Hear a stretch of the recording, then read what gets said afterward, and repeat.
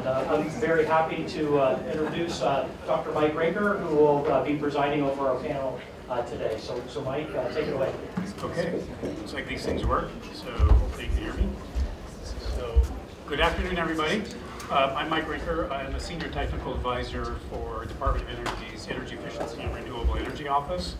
And most of the work I've been doing is around the energy-water nexus. And so this has been a great day so far. I think one of the things that I really appreciate is the fact that we've gotten to hear a lot about the region, because that was one of the things the Undersecretary originally said this morning was she wanted to hear from the region. We've heard some things, we're going to hear some more, because we have a really good expert panel up here. We're going to talk a little bit more about regional things, and then then we're going to open it up for Q&A. So let me walk through. Oops. Yeah, I'm going to walk through some things as we try to frame up what the energy-water nexus is all about. You heard a lot about it this morning, and this particular slide that you see up there is courtesy of USGS. It's a really interesting view because it does several things for us. It helps to really tee up what's happening or the types of things that are in a region that are going to be impacted by energy and water. And so you can see on the slide up there, you've got everything from industry, you've got agriculture, you've got commercial, you've got residential, you've got energy production and distribution, you've got water and water treatment and wastewater treatment, all within a community or a region. And so this is a really good depiction of a typical, any typical watershed or any typical region that we can think of. And as we heard this morning, especially from several of the regional talks about how this particular region, the Four Corners area, has very specific challenges that people are trying to work together to meet. And so, this is, the Four Corners is one of many regions in the U.S. And so each region is going to have different challenges, different problems. And so we really need to understand from those regions what those problems are. And that's kind of the way we're starting to view things, at least in the Department of Energy in this space. One of the things, as you can see from that slide, there's a lot of things going on in that region. And to try to understand all those intersections, especially from the energy and water perspective, is really challenging. And it's not an easy task, especially in light of things like climate change and what's happening, what we're starting to observe out there. So, as we start to think about this, we recognize that it's very complicated, but at the same time, there's things that we need to do in order to start to think about those challenges and how we might solve them. So meetings like today with you all and having these students here is kind of a start, and we want it to continue, and this is just the beginning. So one of the things I also want to bring up, and this is a really simple slide for a very complex issue. We talk about energy, water nexus. We use energy for water, and we use water for energy. And you can see the examples there, whether it be extraction, processing, power generation, or on the other side, processing, treatment, and things like that. The point is, these things are very, very intricately. They're very related, and you can't do one thing without impacting the other. And as we look at climate, it starts to really cause some additional perturbations that maybe we didn't think about before, or we didn't think about hard enough before. So as we start to think about, we've heard some examples this morning, and as we begin to think, there's other examples, some real simple ones that I can provide you that are even outside this region. For example, in the Tennessee Valley, the Tennessee River, there's several nuclear power plants along that river. There's also a number of other thermal plants on that river.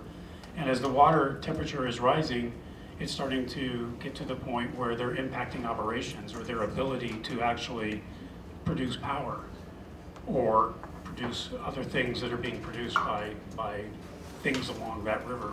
And so it's a result, there's things happening, and these things are really interrelated, and so we want to be really mindful about how these things engage and how they interact.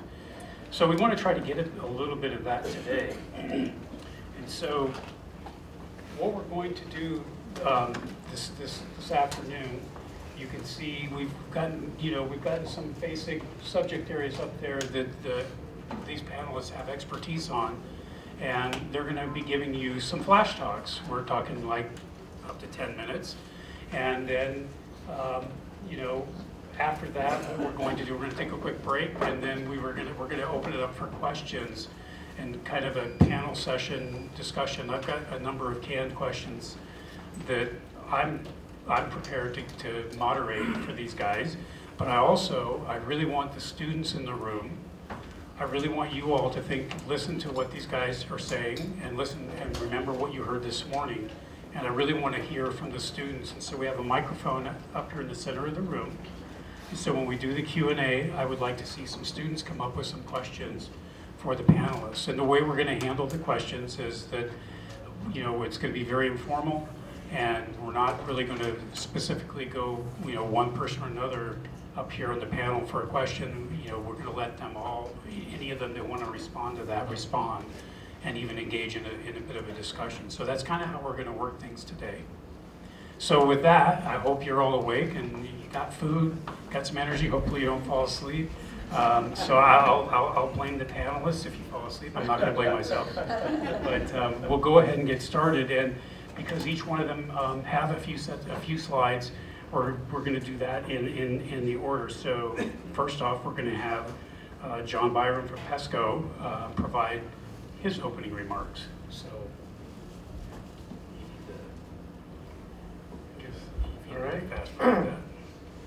Okay, thank you very much. Good afternoon, everybody. It's a real pleasure to be here. Hopefully I can keep you awake, at least for 10 minutes, because then I'm done. So I work for a process equipment and service company known as PESCO here in Farmington.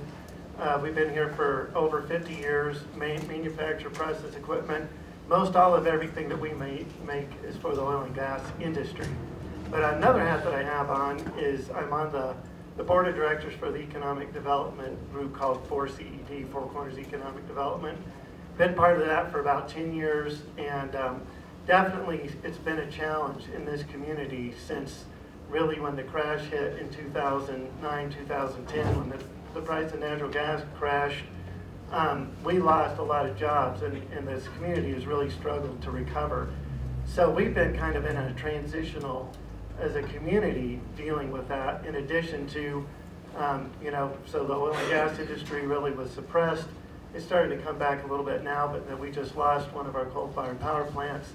So a lot of impact on local jobs and the health of the community. I'm also on the board of directors for San Juan Regional Medical Center, and we can see the effect of the community of lack of jobs and economic health there too. I think we're up to 80% of our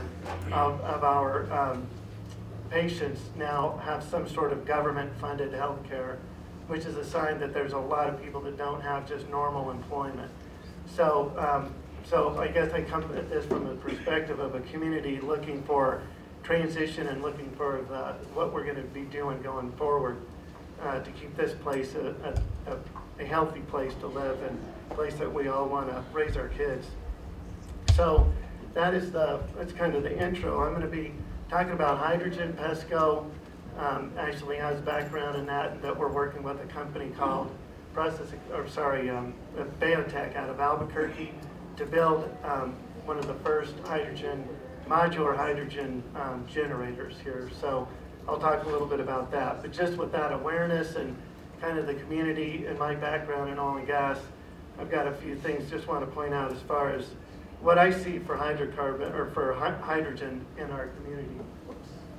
All right, now I'm caught up. So that's how you spell my name if you want to know. The next thing is the geology. So one way you can make hydrogen is through steam methane reforming.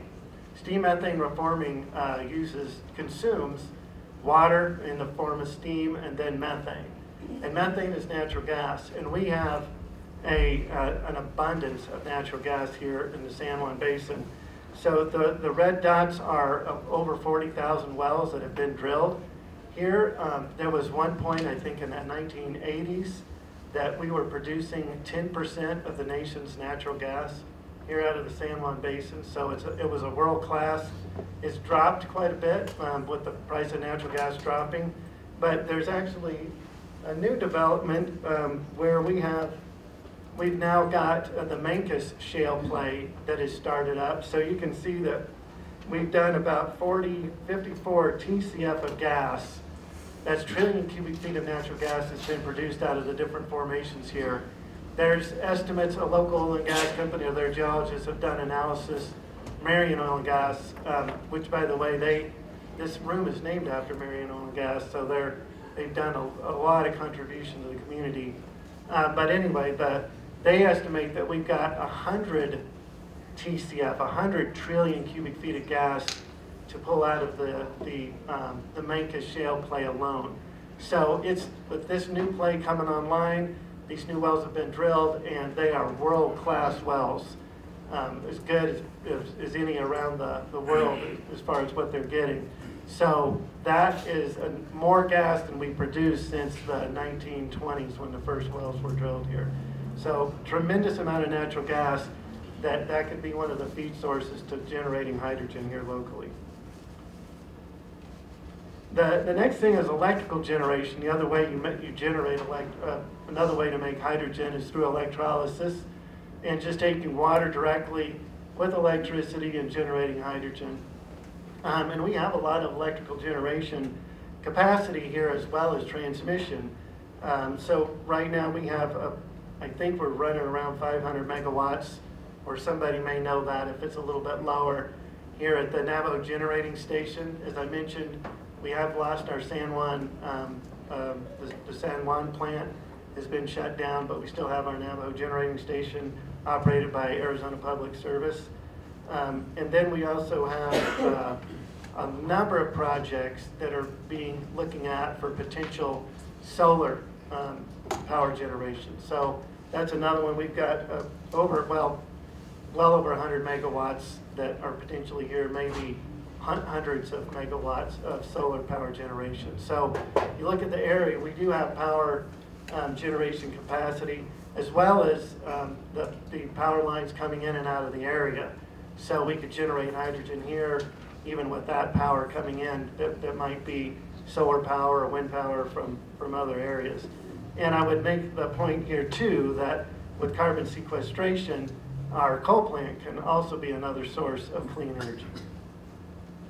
So this is a map of talking about the reservoirs and talking about carbon sequestration. So with steam methane reforming or coal-fired power generation, the way to make that clean is to have carbon sequestration, carbon capture and sequestration. And one of the things you need is the reservoirs, and is previously spoken about, but the New Mexico State, working with in the Carbon Safe project, is actually, New Mexico Tech, sorry Bob, New Mexico Tech just finished drilling a test well here in the northern part of the basin to characterize those reservoirs and to show that it's truly viable.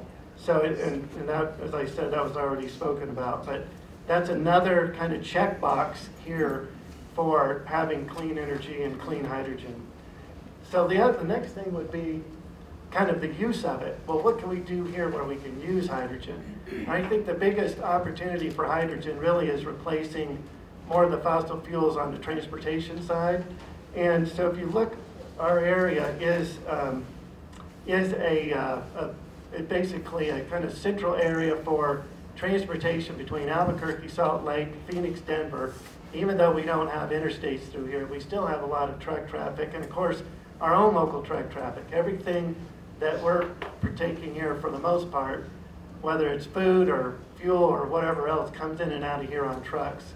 So if we can generate hydrogen and have those either be the hydrogen-fueled reciprocating engines or hydrogen fuel cells, those would be areas that we could be replacing. And in addition, we've got the Nappy Farm, which is a large industrial operation as well as mines in the area. So there's other potential. And finally, we have natural gas pipelines. We are a huge natural gas producer. natural gas pipelines leave here, they go to Albuquerque, they go to California, they go to Seattle, and that could be another opportunity where we could actually be generating hydrogen and blending it with the methane and sending it to market. The picture in the upper right is actually a conceptual drawing of a industrial fueling station for biotech, where trucks would come in, fuel up, and even or transportation for hydrogen. So the next area where I think we can check a box is in manufacturing. So as I mentioned, PESCO, the company I work for, we're actually manufacturing, this is the picture in the upper right, is the first commercial unit that we're about to ship to St. Louis. That unit will make approximately a little under 1 ton or 1,000 kilograms of hydrogen per day. And we're manufacturing that right here with our workforce of 480 employees. About 70% of our employees are Native American, and most actually are Navajo. So that is the product that's made right here to generate hydrogen. And those units can go anywhere where you have a commercial supply of natural gas and water and then electricity to run the unit.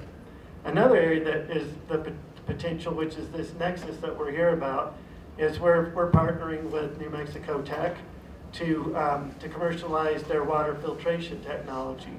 So that picture in the lower left is actually the prototype unit that we've built that hopefully will be going out to the field for testing, where we're looking to show that produced water out of oil and gas wells can actually be treated and cleaned up for other beneficial use. And one of those beneficial uses that this product could be well suited for is feeding hydrogen, feeding water to the hydrogen production. So these are 3 different projects that are part of the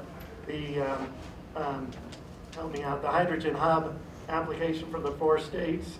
So the Nappy Hub project, which is looking at generating hydrogen up there at Nappy, using it for power generation as well as for their equipment, and then using the CO2 offtake for potentially for greenhouse crop growing.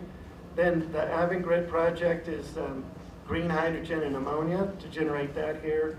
And then the Libertad would be using electrolysis generation for generating local fuel. So those are 3 projects that are actually in the hydrogen project. Challenges for us, permitting these projects that we need, it's always a challenge to permit.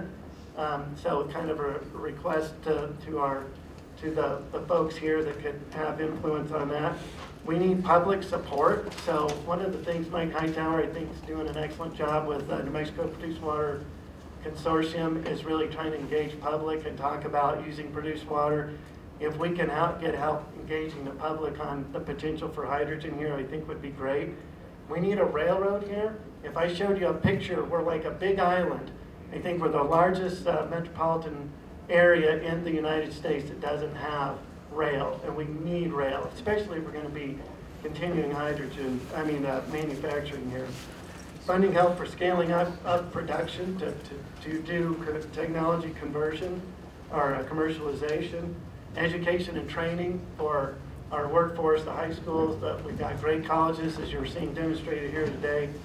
And then finally, I think what I would like is to look to help to see if we can get direct funding to our economic development organization, so that we can bring in additional people to help us develop these technologies and to help us grow our community and our economy.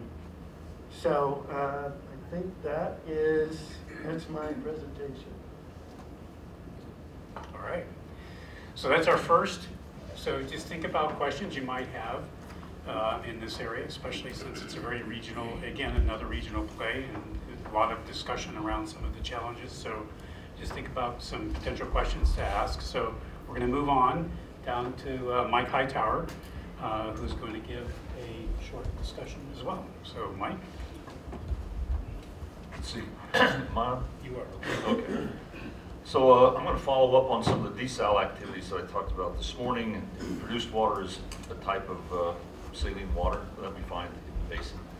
And as John mentioned, there's a lot of oil and gas production here in the San Juan Basin, Four Corners area. that I think can be utilized to move forward in the transition of the energy systems. So what I wanted to show here is the fact that we create a significant volume of produced water in the state of New Mexico. Currently, it's all injected underground. It's not reused. And what I'm talking about is we're looking at something on the order of 200 to 250 million gallons a day of produced water in the state of New Mexico. That's equivalent to the water consumed by 5 Albuquerques. So it's a huge amount of water that we're not using today. One of the things that we're seeing with the injection of the produced water is induced seismicity, specifically in the Permian Basin of New Mexico. Not necessarily here, but as we look at additional infrastructure for natural gas in the future here, with the tremendous resources, we're going to have to look at that also. So we have a huge amount of opportunities to use produced water for beneficial uses, whether that's industrial or energy, agricultural. And I think as all of these are natural resources, and as we look at trying to, from a systems perspective, trying to minimize impacts on natural resources, we have to look at how do we address food, how do we address air, how do we address water. And I think we can make, if we're smart, we can use this non-traditional water resource to support food production, to support sustainability of freshwater resources, and provide us with opportunities for new energy sources. So those are the kind of areas I think that students today have a chance to operate in and participate in. And not in 10 years from now, I'm talking about in the next 2 to 3 years is when some of this will start. And John, I don't know if you shake your head yes or no, but it's not in a long way away, not far away. This is near term, very close. So I wanted to mention just some of the treatment of produced water. Some of the produced water we have in the Permian Basin is 5 times as salty as seawater, which means that's really difficult to treat. In the San Juan Basin, it is relatively low TDS, low amounts of salts, much easier to treat. So the types of technologies that John's working on membrane distillation systems are very, very appropriate for the San Juan area, which means that we have a lot of potential water supplies that can be utilized for industry, agriculture, etc. And our estimate is the number of water professionals that we're going to need to operate these water treatment systems and to reuse this water is on the order of 400 to 500 professionals in the state of New Mexico. So these are technical jobs. These are jobs that are high-paying jobs. So for the students in here, I think these are some huge opportunities. But I've got some pictures of produced water and how we can treat it, and the fact that we can get it to some very high qualities, which means that we can recover a lot of the oil that we don't recover today, not go back down hole, and have water that's easy to treat from a desalination perspective.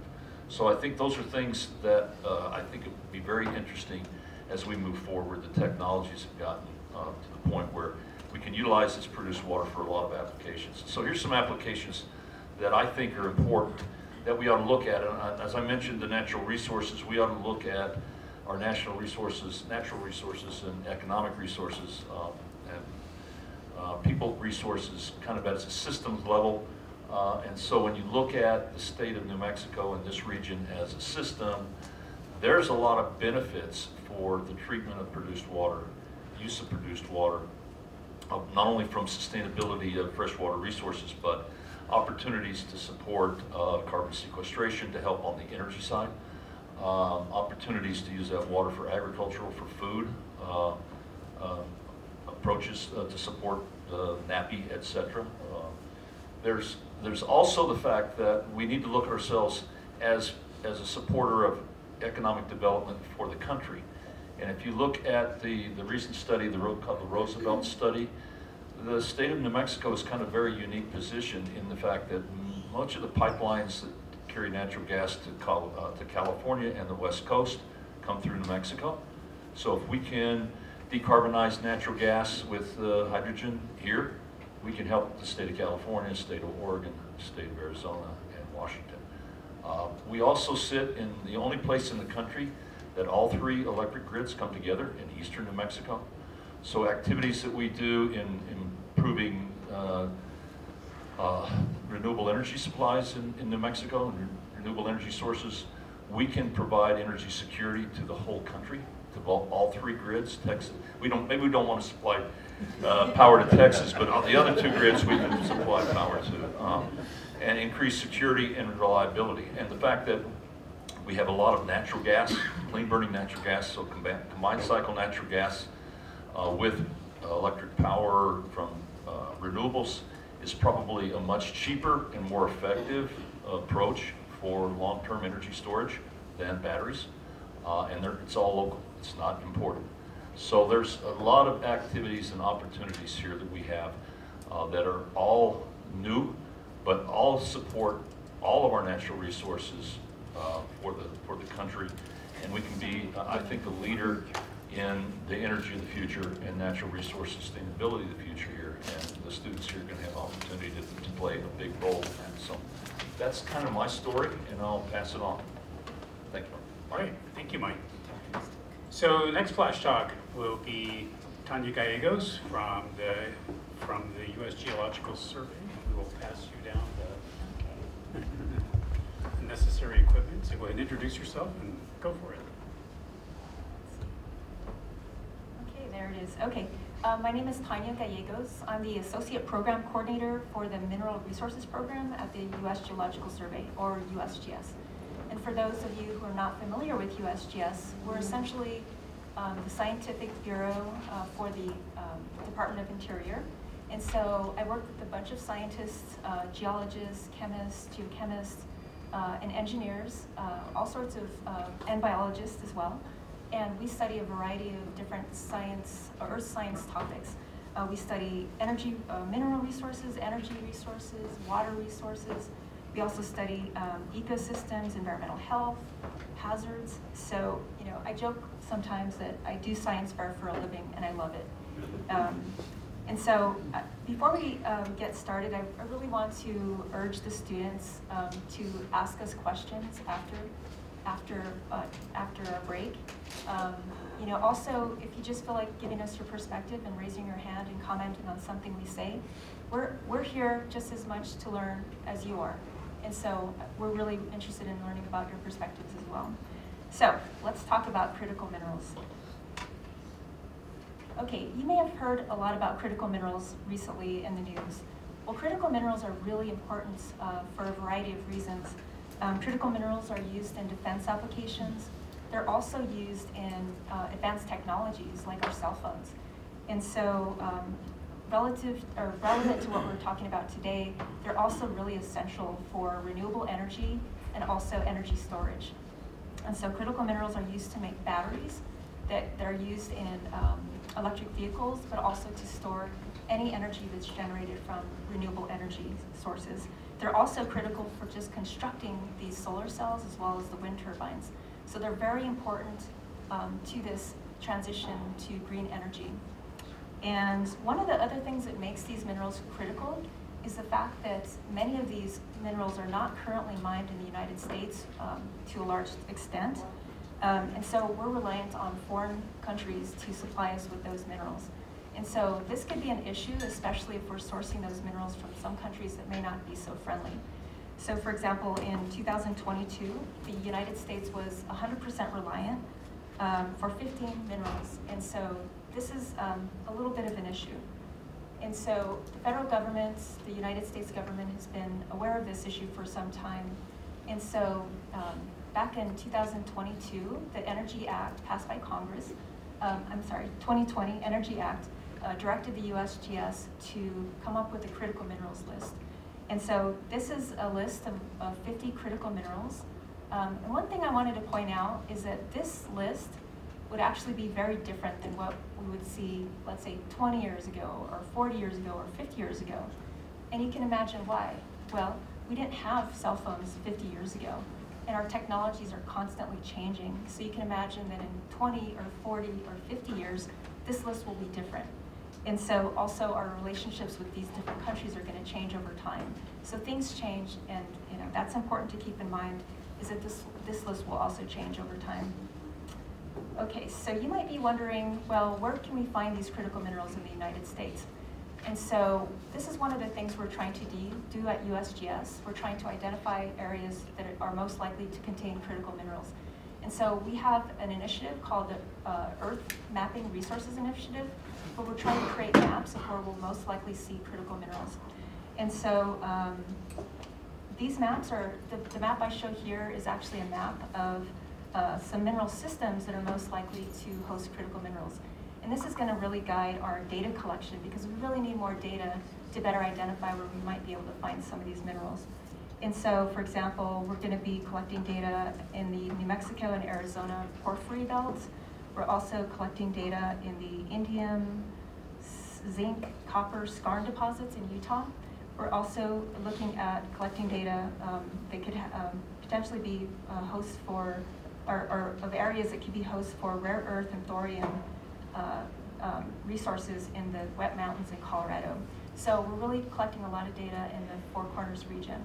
And so this will also provide data that we can actually use to assess where we might be able to find critical minerals in the future. And so critical minerals are essentially naturally occurring deposits. So essentially high concentrations of deposits occur either in the Earth's crust, either at the surface or below ground. So that means they're going to have to be mined at some point. And so what we're finding with these mineral systems, though, is that oftentimes these critical minerals occur in smaller concentrations rather than relative to, let's say, a mineral that might occur in higher concentrations and would be targeted by mining companies. And that's important because then we can recover them as byproducts in mining processes. And so what I show here is the periodic table, and in red we have shaded the critical minerals that are most likely occurring alongside these primary deposits. And so this is important for both historical mining operations as well as current and future mining operations.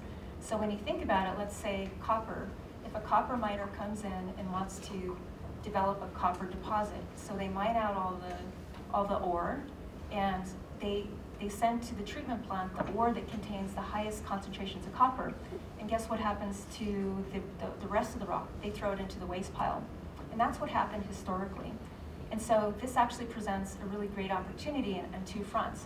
First of all, we might have a lot of critical minerals available in those waste piles that are found at these abandoned mine sites all over the United States. The second thing is this will compel the mining companies to maybe add in a different circuit to their mining operations and basically extract the critical minerals now because we know it has value. And that will ultimately lessen the waste burden on the environment. And so we really have to start thinking about things in a different way. Think about things in more of the life cycle. We have to think about the prospect of, what if we didn't have to have waste? What if we can put all that ore that's mined to a beneficial reuse? And so that's one of the ways we're starting to think about some of these mining operations.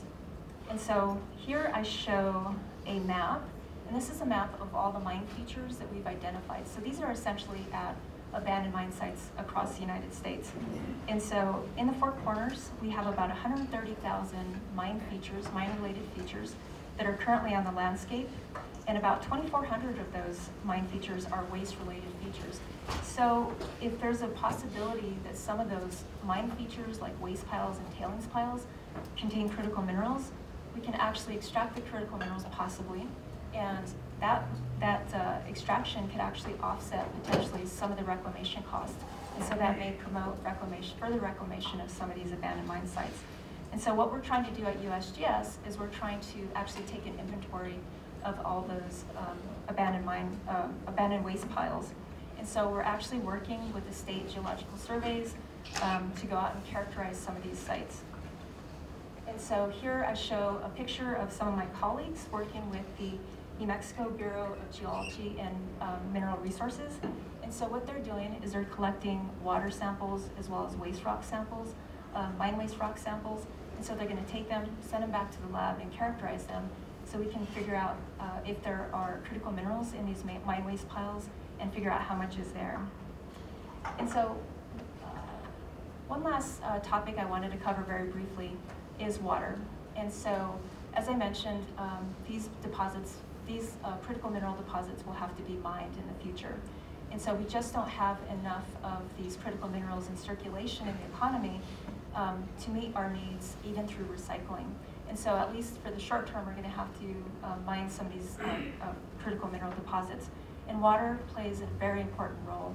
Water can either be used through, by the mining companies for things like drilling, or water can actually be produced. And when water sometimes is pumped out of the deposit so that they can access the deposit. And so, you know, we all know that there's a history of mining in this area, and it has resulted in impacts to both water quantities as well as water quality.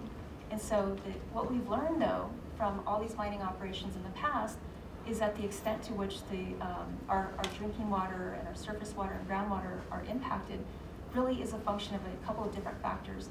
First, where's that deposit? What kind of deposit is it? How deep is it? What other elements are present? And also, where is it located? Is it located in aquifers? Is it located close to water bodies? And then the other aspect is that it really depends on the type of mining method. Is it going to be an in situ recovery mining operation? Is it going to be a surface mining? Is it going to be underground mining? And one of the most important aspects is actually, how is this mine designed, and how is it managed? What are we doing with that water that we pump out, that we're using in drilling? Are we making an effort to try to reuse that water? So I think these are things that we should think about when future mining occurs. You know, we don't have to do things the way we did it in the past. Many of the mining operations that took place historically were done in the absence of any environmental regulations, because we didn't have things like the Clean Water Act. And so we have to challenge, you know, mining companies that come in, managers, you know, people who are overseeing these operations, to really think a little bit differently about both the mine waste as well as the wastewater, to think about how we can achieve beneficial reuse of these wastes. And with that, I will go ahead and leave you with my contact information. And again, students, please ask questions after the break. Thank you. Thank you, Tom.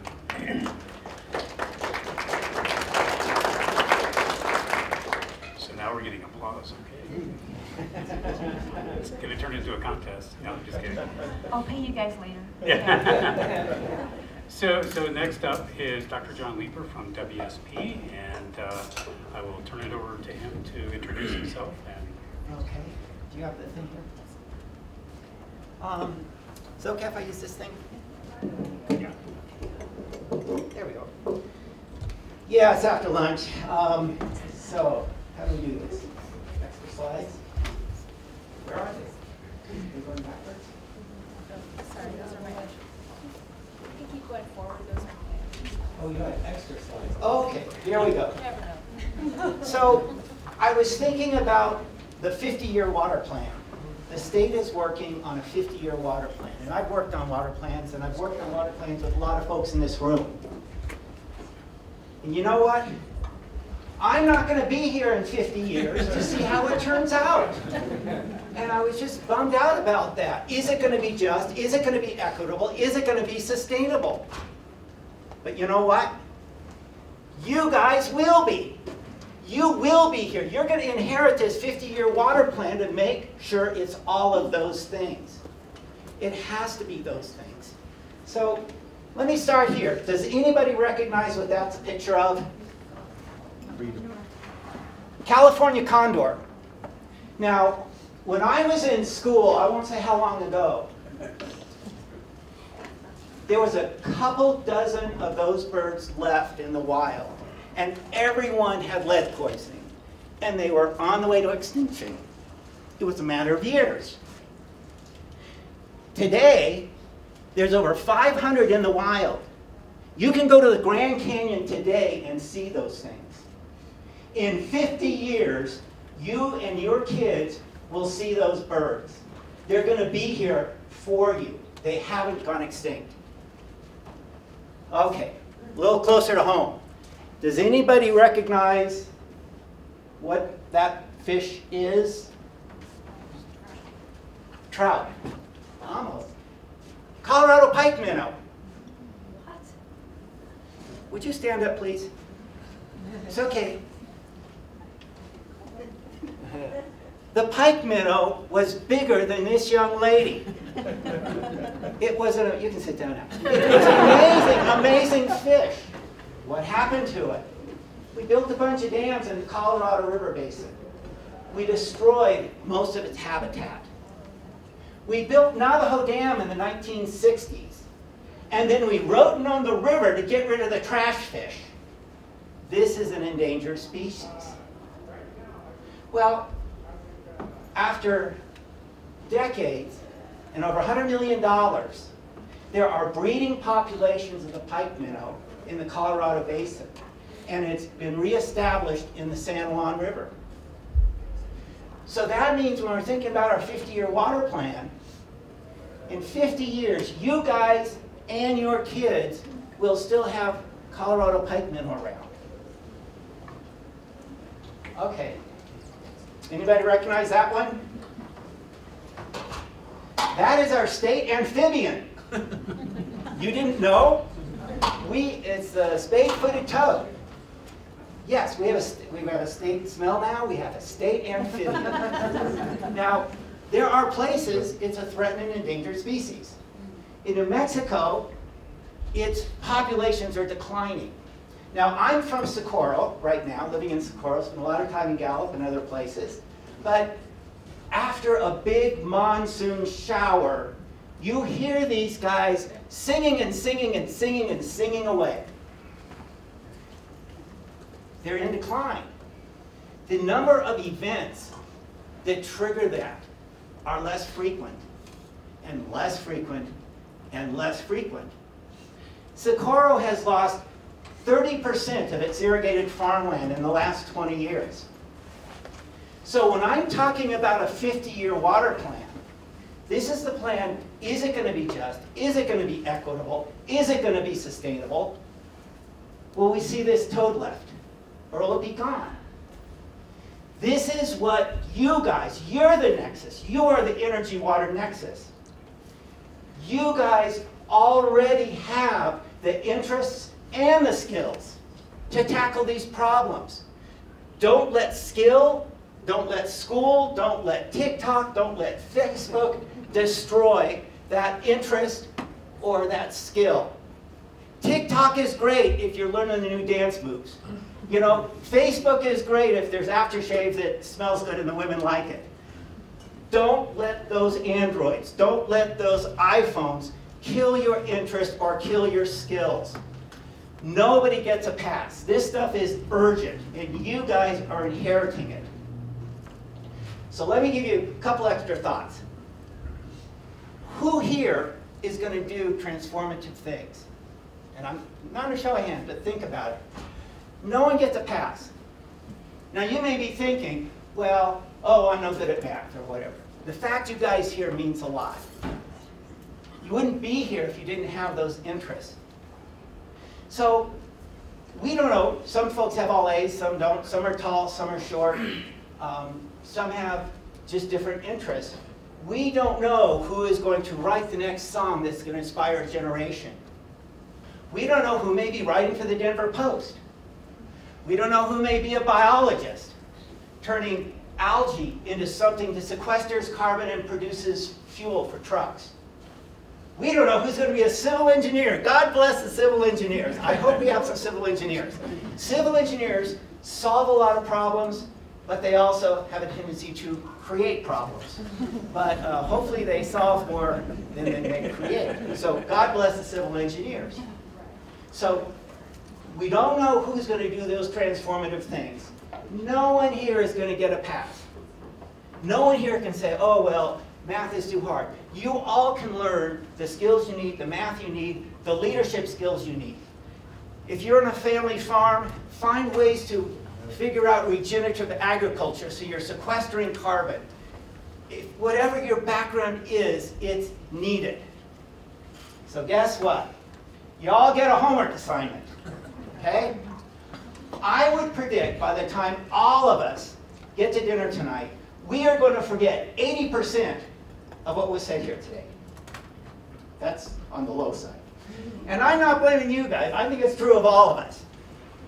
But I want you guys, when you go home, use that TikTok, use that Facebook, use whatever tool it is to find a way to connect your current skills and your current interests with these kinds of problems. We have Trees New Mexico. We have Covera Coalition. We have Engineers Without Borders. I'm on the board of the Rio Grande Ag Land Trust. I mean, there's no shortage of ways you can get connected. None. So what you're going to do is you're going to find a way to get connected to these things. No one gets a pass. And then you're all going to be back here in a year, and you're all going to be writing papers or do posters on how you connected the skills you have, the interests you have with these kind of problems. Okay? Everyone's going to get connected. Nobody's going to get a pass. Okay? We'll see you in a year.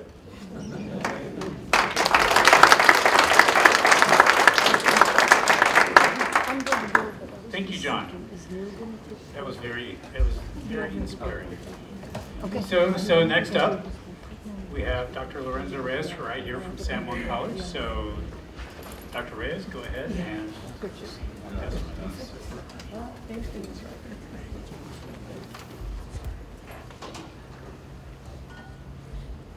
Well, that's going to be really hard to follow. My name is Lorenzo Reyes. I'm Vice President for Workforce and Economic Development for San Juan College. I have over 30 years working in workforce development and economic development in different communities. And my presentation is going to be a little bit different than what you heard before in terms of the technical aspects of minerals, energy, water. But nonetheless, I'm going to talk about a very important topic, workforce development. In any community, in any region, if you don't have the qualified and the skilled workforce,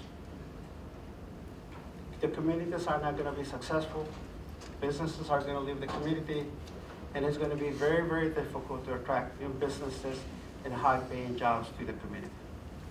So, workforce, in order for these initiatives to be successful, have to be at the forefront of this conversation. But workforce needs to be part of the planning process now. And here's why. When we look at workforce, we look at three different aspects when it comes to workforce. We look at the individuals that are transitioning to new jobs and new occupations. We look at the current employees of those companies that need to upskill and reskill to be able to continue to make those industries and those businesses competitive. But more importantly, what is going to bring the success of the community is the future workforce. And the future workforce in most communities, the success of economic transformation in most communities is right now sitting in middle school and high school. So when we talk about an equitable workforce, we have to look at this from different perspectives. If we're going to have equitable workforce, if we're going to have a successful workforce, if we're going to have a successful community, the planning process for workforce needs to start immediately. It needs to be part of an ongoing process. And at the same time, it needs to be part of an intentional investment in the future of the community and the region. The good thing, though, is here at San Juan College, we're very fortunate because we have a group of individuals who are visionaries, who are looking at the future of the economy, the future of this community, and they're finding ways to develop and implement programs that are going to be leading. We're committed, and we're working on a new initiative. It's called Rural Pathways Initiative. Rural Pathways Initiative is focused on equitable outcomes for our students, and the other one is to make sure that we have sustainable wages in all our careers. We have programs that range from Associate of Arts, Associate of Science, Associate of Applied Science, and certificate programs. We're doing an analysis of the outcomes and the effectiveness of those programs when it comes to providing results. As you heard before from some of the presenters, and some of these occupations, we need more than just one type of occupation. There's many occupations that you will be able to obtain as a result of a degree. So this message is for students. When you pursue a degree, keep in mind that many of the skills that you're going to learn in the classroom are going to be transferable skills. They're going to be able to lead you into different career opportunities. You don't have to stay in that field. You have many, many opportunities. Yesterday, I was looking at our degrees and trying to do a crosswalk with some of the occupations that are listed in several of the major, in one of the Bureau of Labor Statistics, Indeed, and some of the other job banks. And many, many jobs required the foundation that you could obtain from the previous educational certificate programs that I listed a few minutes ago. Now, some of these occupations are going to require you to not only to complete a certificate, to complete an associate degree, but also think about the future. Think about pursuing a bachelor's degree, a master's degree, and in some cases, some of these will require a doctoral degree. For some of us, when we came to school, when we pursued a degree, we had to take steps. I myself completed an associate's degree at a community college. I'm a product of a community college. Then after that, I had to work. After completing several years of work, I had the opportunity to go back and pursue a bachelor's degree. Went to work. After completing a bachelor's, after completing a few years working, I went back and pursued a master's degree. Went to work again. There were some other opportunities. Came back and pursued a doctoral degree. So it's very possible. And again, the education that you're gaining at a community college is setting the foundation for your future success.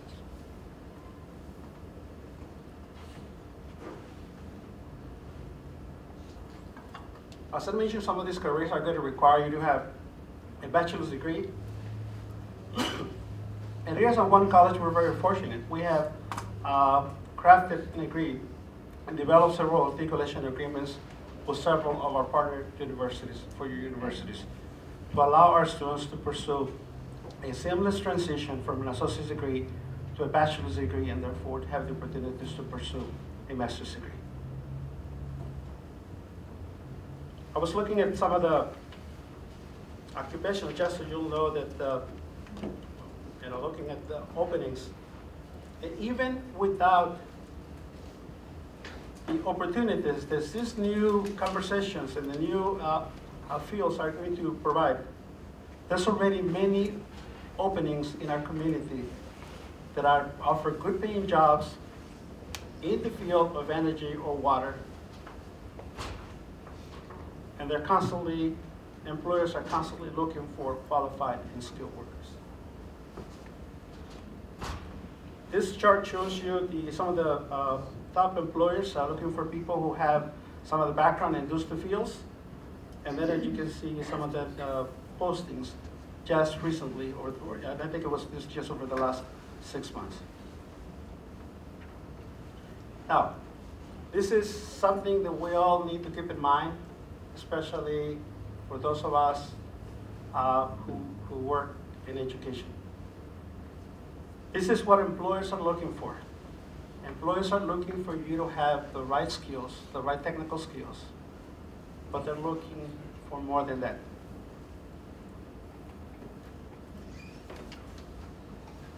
They're looking for individuals who have communication skills, who have management skills, operational skills, planning skills, leadership skills, customer service skills. And let me tell you, one of the most frequent asked skills that employers are looking for, they're looking for people who can work with others. How surprising. Okay? There's some areas, and in fact, we work with employers on a regular basis, and they will tell you they have very, very talented individuals, very skilled individuals, but for God, they cannot communicate, and they cannot work with other people. So these are very necessary and very, very important skills for all of us to understand that they need to be part, first of all, for us in academia, to make sure they're part of the curriculum, part of the competencies that we need to make sure that we impart in the classroom, but also for us as individuals to know that that's something that our employers and the people that we work with are looking for.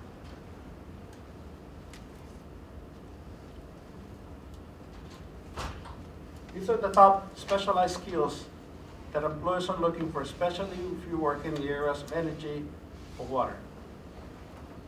Biology, computer science, data analysis, equipment maintenance, and so on. And the last area that I want to also, some of the top softer skills that employers are looking for. Microsoft Office, Excel, SQL programming, and some of the basics software solutions. Again, my presentation is not, it didn't go into the technical aspects, but nonetheless, I believe is one of the most important aspects of how a community can be successful. No business will be successful without the right employees, with the right skills, with the right willingness to learn and to grow professionally. Here's on one college, as I mentioned, we're very fortunate. We have visionaries who are at the forefront having those conversations. In fact, Dr. Pendergrass and Ms. Alicia Corbell are part of an ongoing conversation as to how to revamp, how to improve our curriculum, how to identify opportunities, and especially, more importantly, how to identify emerging occupations that are going to come as a result of this energy transition. I can assure you that right now, there are many occupations, there will be many occupations that we don't have a job title or job description anywhere. This is an emergent opportunity for our communities, but again, the other part is going to be very critical. We need to ensure that we have that we open opportunities for disadvantaged communities. Thank you.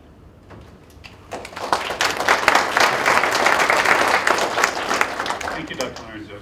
That was very good. I really appreciate that, and just seeing some of the diversity things from all aspects, I think is really critical, and I think it's greatly appreciated your remarks.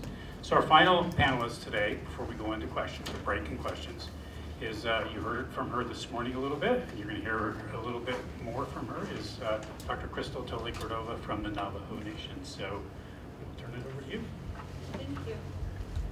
So this morning I had described the Colorado River Basin, and I guess one of the reasons why I concentrate on that is because of the water, energy-water nexus and the need for water on the San Juan River Basin, which is connected to the larger Colorado River Basin. And so this is the map of the Colorado River Basin, and what you can see is that it does extend into Mexico, and you can see the number of states that it covers, and then you can also see the tribal lands. And it's important to consider, the proximity of these tribal lands to the river, but I think, one of the most frustrating things for me as a hydrologist is really people's segregated understanding of different components of the water cycle. And as the Net people, we know that all the water is connected. And so, when I grew up, I was always encouraged to consider the interconnectedness of water. So like when it rains or when it snows, those contributions go to ephemeral streams that flow intermittently, or perennial streams, those that flow year-round, and then the recharge to groundwater. But then when you also think about it, I think one of the important things to consider as well is going back to when we were in 4th grade and 5th grade, learning about the water cycle, about water in the gas phase, and so things like evapotranspiration really contribute to the system as well. And why do I bring that up? I bring that up because when we talk about water, it's all aspects of water that we consider with regards to the current state of the situation, and then our ability to be able to use the water. So I don't know if many of you know, there are many components of the water cycle. There are also many uses of water within this region, and just speaking generally throughout the world. And so those uses can include municipal, domestic, industrial, commercial, livestock, agricultural uses, cultural uses of water, and So with regards to the Colorado River Basin, one of the interesting things to note as well is the way something is managed. And I had alluded to that earlier in describing the policy. So this system isn't managed the way it's drawn. The outer boundary is drawn across, you know, Mexico and the United States. It's truncated, and it's truncated into two pieces, and those two pieces are the upper and the lower Colorado River Basin. And when you think about that, it's important to consider, like, where is the water located and where is it going, and how much needs to be delivered from the upper basin to the lower basin.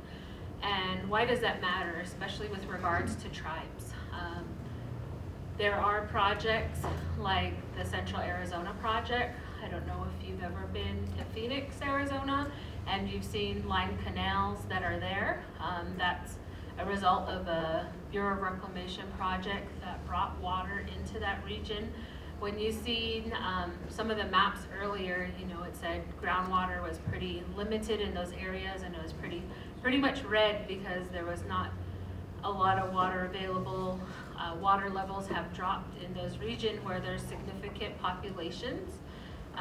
But now proceeding on. So well, I guess one more point to note, Navajo Nation straddles the upper and the lower Colorado River Basin.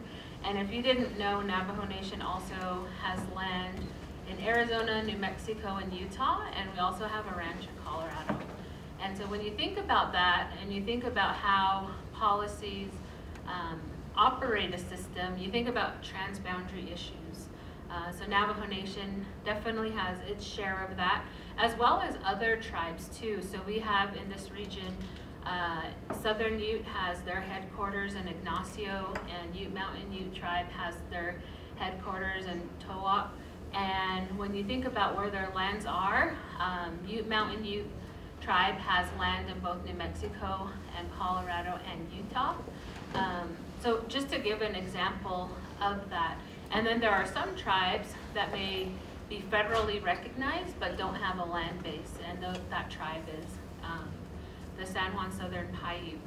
And then there's also Jicarilla Apache Nation as well, and they rely on water in the San Juan River. And here is a teacup diagram of the upper Colorado River Basin, which, you know, Four Corners region is primarily in the upper Colorado River Basin, so it's important to have an understanding of how these reservoirs are operated. Some reservoirs generate hydropower, others just hold water for the most part. And so you can see Lake Powell, it's the largest teacup, but it's also the one that's one of the more empty ones. So why do I show you this? Because as I mentioned, and probably in the media you've already seen, lowering levels in Lake Powell. And so what's being done to be able to protect that? And what's being done are, so I mentioned earlier in my presentation today that, you know, things are far worse than they were ever thought to be back in the early 2000s. So Black Swan event, for sure, with hydrology. And as such, there are different approaches that have been done to be able to help the crisis at hand. And that includes, so the 2007 and the interim guidelines is what operates the reservoirs in the Colorado River Basin. And then to help with the challenge was the authorization of the drought contingency plan. In the upper basin, that drought contingency plan also authorized the opportunity for a drought response operations agreement. So what does that mean? It means that their upper basin reservoirs could release levels that can help with elevation levels to help keep up the reservoir elevation level at Powell. And so those three reservoirs are Flaming Gorge, Blue Mesa, and Navajo Reservoir. And Navajo Reservoir, if you've ever been there, it's just up along the way here from Farmington, or if you've ever driven down from Durango, you can see it. But it's important for various aspects in this region. I mean, one, it contributes to, we have an intake, Navajo Indian Irrigation Project. We're concerned of reservoir elevation levels at Navajo Reservoir, because if it drops below 5,990, then we don't have an opportunity to be able to use the intake to access our water. And so when there are recommendations to like basically take water from other reservoirs to help with reservoirs like Lake Powell, that's a challenge for some people. That's also a challenge because Jicarilla also has storage rights in Navajo as well. But one of the unique things about Jicarilla is they didn't have the opportunity to really use that water, and so they put it into the state of New Mexico's Strategic Water Reserve in collaboration with the Nature Conservancy. So it's kind of one of those opportunities to plan for an unforeseeable future.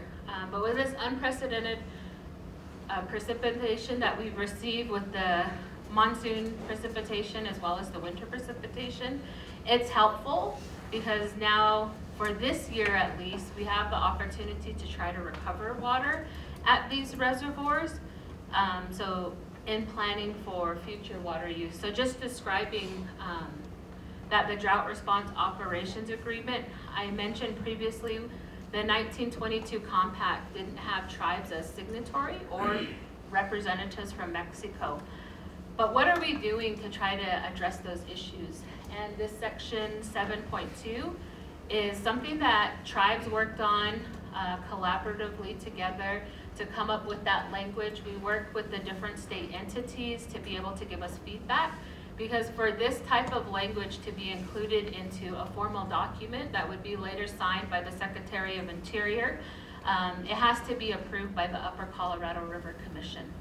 And so after that, we met with the Department of Interior solicitor as well to be able to see like, hey, can you give us feedback on this language? Like, literally, when I'm a scientist and words don't mean as much to me as what it means to an attorney, because I mean, two words that can be really similar are completely different to an attorney. And so with that being said, this provided an opportunity. Previously, a decision was made and then the tribes were told after the fact. And I mean, that's a challenge, right? When you're relying on that water in Navajo Reservoir and you're told that emergency releases could happen or drought response operations agreement releases could happen. And that was a challenge for tribes that were interested in not only the storage, but also the in-stream flow of the San Juan River. And so with that being said, that got passed. It was passed by the Upper Colorado River Commission. It was signed by the Secretary of the Interior. And so that provides an opportunity, right? Like one of the things you want to try to do sometimes when there's not equity in some of these management practices is completely, go 180. But unfortunately, with the way policies are written in this country, there's a step in the right direction, and this is one of those step in the right directions. So the water that we use, why do we want to use it? There are economic opportunities and tribes that are reliant on that water for these economic opportunities. So these Mountain Ute tribes, Southern Ute tribe, different crops are grown at these different farms. Here's an example as well of the Navajo Indian Irrigation Project. And it was a project that was authorized under that Public Law 87-483, but wasn't completely funded and continues to still struggle to be funded to be able to develop the blocks 10 and 11. And when we think about that, we also think about the energy aspect of what are some of the priorities for tribes. And the other priorities for tribe also include just I guess at least I can speak for Navajo, when we present our priorities, like with regards to the way a system is managed, we don't say like our #1 priority is this. We essentially put all of them out and say these are our priorities and these are our concerns. Because as previously alluded to, you transfer water with energy. And you create energy with water. So there's this interconnectedness that you can't put one above the other. They're both equally important, as well as I also encourage us to think about that food, energy, water nexus. I mean, as we had lunch today, I don't think we would have been able to stay up as long as we have right now if we didn't have lunch. And so it's really important to consider that aspect as well when we think about the priorities. And the priorities that tribes have, they may sometimes be different than other water rights holders because they may be more broad, whereas, you know, the Imperial Irrigation District has a limited water uses as compared to tribes. But when we think about tribes in this region, it's really varied water uses that we are concerned about, and their interconnectedness with food as well as energy. And so this is a picture of Glen Canyon Dam and then the Colorado River Storage Project region. I think it's just important to note that there's thousands of people that depend on the Colorado River Storage Project, and so just as that water declines, it's important to have an understanding of what that may mean as well for the future.